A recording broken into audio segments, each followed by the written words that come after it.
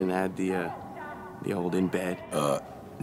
What? You never heard of that? The hell is that? Oh, come on. You know, like, you open up a fortune cookie and it says, tomorrow you will be reborn in bed. What's the in bed shit about? Come on. Oh, come on, man. You get it. You know, like you were gonna have a eye-opening experience that'll change your life in bed. Already had that. What?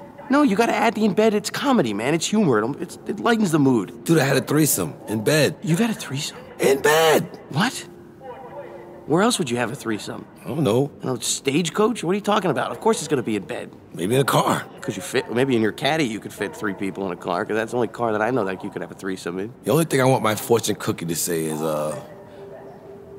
you will be going home tomorrow in one piece. In bed. In bed. That doesn't work. That doesn't work, Irish. You gotta, no. You said it's my fortune. I can say what the fuck I want to, I can have it say what I wanted to say, Pac. It would never say that. A fortune cookie would never say that. How do you know? Did you make fortune cookies now? I know that they would never say. It's ridiculous. So you're the authority on fortune cookies. Well, the fortune cookies weren't made for us. They're not gonna say you're gonna be home safe in bed. That doesn't make any sense. The in bed thing always works with legit fortune cookies. My fortune says Pac will shut the fuck up in the fucking bed. Whatever, man. Whatever.